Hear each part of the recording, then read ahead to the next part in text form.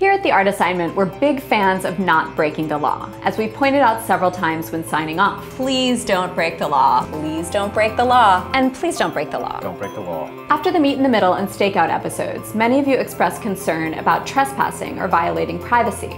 So we asked you to try to execute the assignments without breaking the law, because, you know, we don't want anyone to get hurt or arrested, and most of all, we don't want anyone to sue us. But in fact, art history has seen many occasions where good art involved breaking the law. As commenter LJ Master Noob 4 asked, what about civil disobedience? Breaking the law can be socially and artistically constructive. So today I'm going to share with you a few stories of artists who did break the law.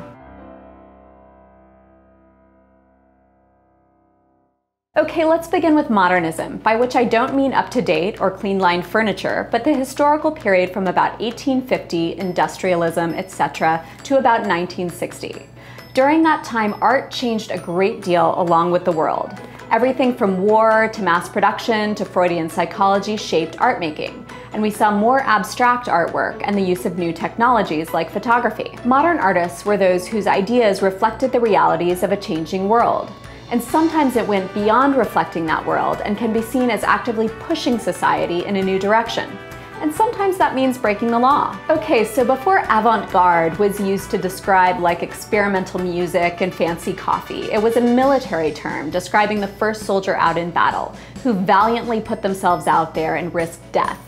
When it started being used to describe artists, it was in the early 1820s, and it referred to someone whose work served the needs of everyday people rather than the rich and powerful. And then avant-garde started to be used to describe people who weren't breaking the law but were breaking the rules of art. You know, using abstraction, putting a urinal in an exhibition, and so forth. While capital M modernism did end and what is helpfully called postmodernism began, artists continued to push the boundaries of acceptable behavior, and they still do. You can think of artists like Chris Burden, whose most famous work, Shoot, was a performance in which he stood in a gallery and had his friend shoot him in the arm with a .22 rifle. This was, needless to say, not legal, but the ethics of it are complicated and worth thinking about. Burden did this in 1971, during the height of the Vietnam War, the first so-called living room war, when extreme violence was broadcast in homes across the US. The performance can be thought of as a commentary on accountability. When is violence entertainment, and when is the audience obligated to intervene? I'm gonna go ahead and go on record discouraging you from having someone shoot you, or actually just any kind of shooting of anyone. And this brings us to something important. Law-breaking art isn't necessarily good art. In fact, I'd say it's usually quite bad. Provocative maybe, but not very interesting. But when it is good and it brings attention to questionable ideas and systems of government, then it's extremely important. It's not something you should immediately embrace and celebrate, but it's something that can open up conversations about injustice. In 1975, Burden defined art as a free spot in society, where you can do anything. But that does depend on which society you live in. Let's take two contemporary examples, starting with Pussy Riot, the Russian feminist punk band and art collective that stages guerrilla-style protest performances. 3 of their members were arrested and imprisoned for a 2012 performance in which they danced on a church altar in Moscow and later turned it into a music video entitled Punk Prayer, Mother of God, Chase Putin Away. There's a lot going on here. Pussy Riot was challenging what they see as an unjust law about protecting religious spaces in a supposedly secular society. It's also a criticism of the patriarchal Russian Orthodox Church and some of its leaders, who interfere in Russian politics by doing things like supporting a 3rd term for President Vladimir Putin. Nadia Tolokonnikova described it well in her closing statement at trial. Pussy Riot's performances can either be called dissident art or political action that engages art forms. Either way, our performances are a kind of civic activity amidst the repressions of a corporate political system that directs its power against basic human rights and civil and political liberties. Now released from prison, Pussy Riot continues their work of protesting anti-protest laws themselves and exposing the stifling of speech in contemporary Russia. As they said in their first English-language tweet, Russia is not China or Iran yet, so we can still use Twitter. But speaking of China and Twitter, my second example is Weiwei, who has completely blurred the lines between artist and activist.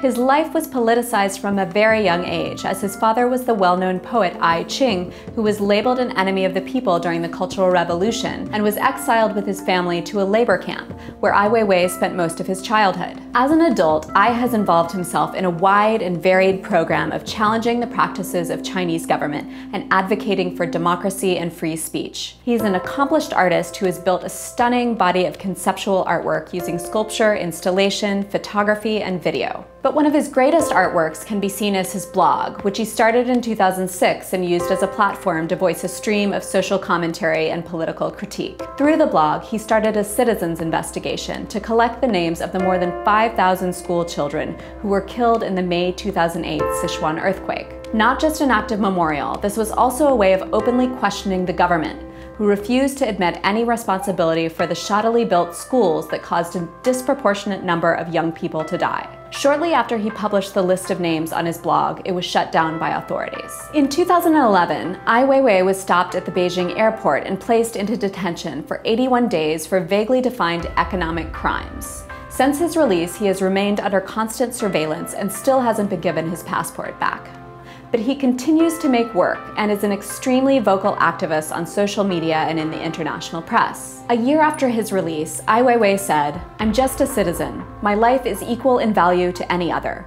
But I'm thankful that when I lost my freedom, so many people shared feelings and put such touching effort into helping me. It gives me hope. Stupidity can win for a moment, but it can never really succeed because the nature of humans is to seek freedom. They can delay that freedom, but they can't stop it." So these are all very complicated and nuanced issues, and there's a lot of great reading to do on these subjects. You'll find some suggestions in the video info. But for now, I'll leave you with this thought. When making art, and also when not making art, it's important to consider which laws to break and how to break them. In fact, the whole question of breaking the law is a pretty interesting lens into that old question of what art even is. Is it art when a bunch of criminals pull off a stunningly beautiful and complex bank robbery? I'd argue no. But a Russian art collective that forms a punk band and performs on an altar for clearly stated reasons, and with the intention of it being a form of protest art, to me, that's art. It's avant-garde in the true sense of the term, and it's art I would never want to discourage. Let's continue this conversation in the comments. Thanks for watching, and could you guys please suggest a sign-off for us? And please don't break the law, unless you must, and you have a very good reason, and you don't sue us.